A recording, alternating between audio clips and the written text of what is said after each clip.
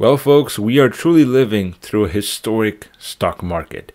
Silicon Valley Bank's failure is the second biggest collapse of a commercial bank in U.S. history after Washington Mutual's failure in 2008. And this failure comes at a super interesting time in the stock market as the Fed is looking to raise interest rates even more aggressively as it turns out inflation is starting to tick up.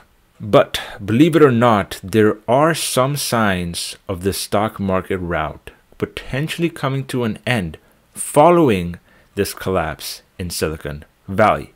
I don't want to repeat the stuff you guys have probably already read on the media. Obviously, 2022 was a difficult time where bonds got destroyed more than stocks. The simple reason why Silicon Valley Bank collapsed is, as you can see, amortization impacted the held-to-maturity bonds the most, as we saw one of the worst performances across the board last year. The Vanguard Total Bond Market Index Fund had one of its worst years in its 100-year history. That is including 2008.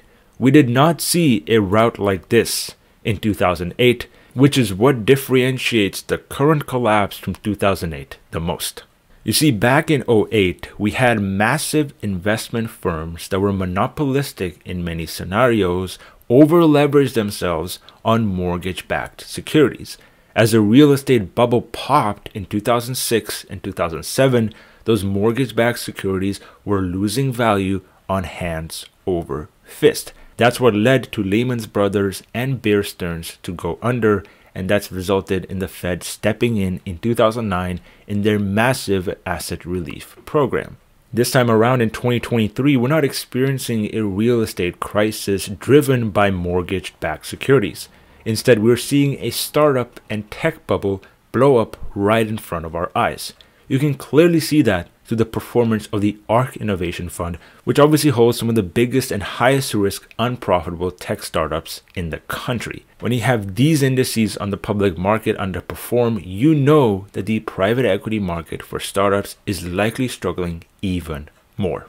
And as you can see, this tech bubble wasn't just induced by pandemic-driven stimulus. Silicon Valley Bank's deposits were going up throughout 2010 to 2020, but as you can see, they clearly accelerated in 2020 and 2021 as low interest rates propped up the startup market and people were rushing to invest their money in early stage companies. And there was no better way to identify the insane frenzy we saw over the past few years than with the IPO and SPAC market, which blew up in 2021. We had a record amount of companies go public and make their insiders rich to an unbelievable level. This is partly what drove inflation, as people in the very big brackets of the US tax income spent money like crazy on tangible assets. And when you have companies in the public markets be so successful, that drives up demand in the private equity space for more startups to be formed. And believe it or not, the healthcare sector occupied much more of the IPO pie than the high-tech space. Obviously, big tech companies like Microsoft, Apple, and Google show us the potential of wealth creation for investors in the technology space, but the biotech space, which is arguably magnitudes more risky than big tech, is what has seen the biggest amount of capital infusion. A significant percentage of SVB's depositors are biotech companies that are either in the therapeutics or biopharma space, which obviously are historically known to be extremely cash-burning businesses. Most of these biotech companies never make money, that is, even if they have any revenue. Most biotechs get delisted on the NASDAQ and the New York Stock Exchange at a faster pace than any other industry. And this is exactly what led to someone like Silicon Valley Bank going under. When SVB realizes that, hey, my companies are burning cash like crazy and all of a sudden my deposits are going down at a time when I'm already competing against the US government's treasury bills for depositors. All of a sudden, the bank has no money left, especially when they invested their assets into US treasuries themselves. And obviously, when a bank that manages over $210 billion of US assets goes under, the government has to step in. And that is exactly what the insurance organization of the Fed, the FDIC, did on Friday. And this is where I think things get super interesting.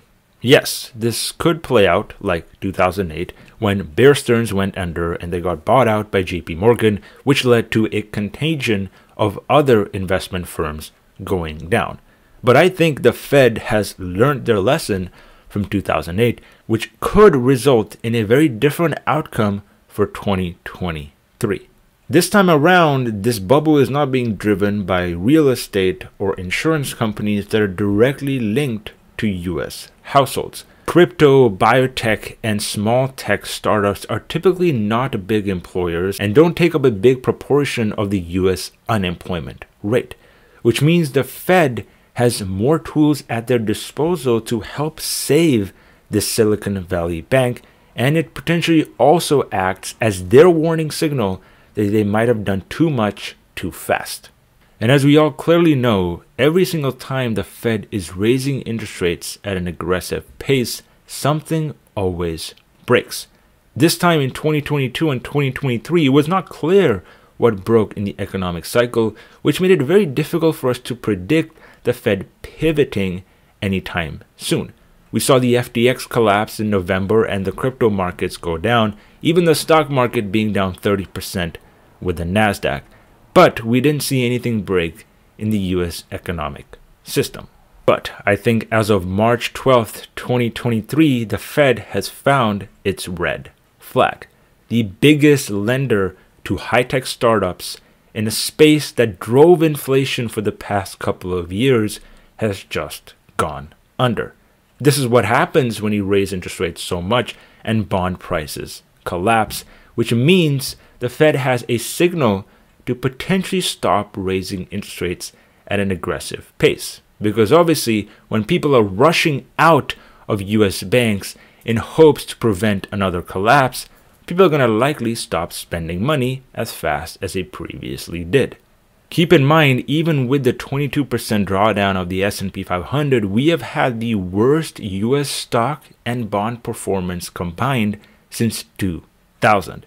In 2008, we saw bonds go down around 6%, but in 2022, we saw bonds go down more than 13%, even if the stock market of 2008 performed much worse than in 2022. You have to look both sides of the coin, and it seems like in terms of extremist performances to the downside, 2022 is up there. And with Silicon Valley Bank's failure, we are just seeing the ripple effects of that. As of the filming of this video, the FDIC has put up SVB's assets on auction, which means some of the biggest firms in the country have their opportunity at dismantling the toxic assets that this company has. This likely will help prevent contagion in the future, but this also means there are opportunities to make money even if markets provide more downside. The FDIC has put up SVB's assets on auction to allow some of the biggest firms in the US to dismantle the company's toxic assets, but we have yet to see who that will be and what the Fed will do in the form of its own pivot narrative. If SVB's failure does result in a heightened unemployment rate, more job losses, and people losing money from both investments and bonds, I think the Fed and the government have a high likelihood of launching something like the TARP program of 2008, where they all of a sudden inject cash into companies like JP Morgan, Morgan Stanley, and Goldman Sachs to help reprieve some of the damage being done by SVB's high-risk investments. And trust me, there is no way around the idea of a bailout. The government will always try its best to help prevent economic dismantling. Either the Fed can use this as a way to tame inflation more, or they will let this play out for as little as possible. It's going to be up to the government to decide, not really private investors. Even though this could result in the stock market being down another 5 to 10% over the next few months, I don't see this as an end for the investment thesis for the long term. This is simply a short-term bubble in the massive tech, biotech, and consumer-driven spaces, which is just popping and correcting back to its rightful level. But as usual, guys, this is just my take on the situation. Let me know your thoughts down in the comment section below, and I'll catch you guys in the next one. Take care.